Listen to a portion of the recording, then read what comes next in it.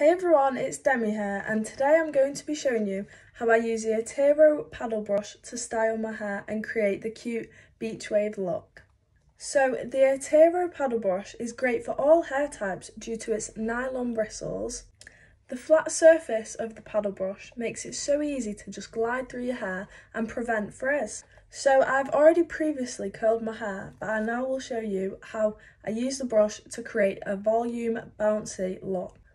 As you can see, the hairbrush glides through the hair so softly without having any frizz at all. And here you can see the shine of the hair after using the Artero paddle brush.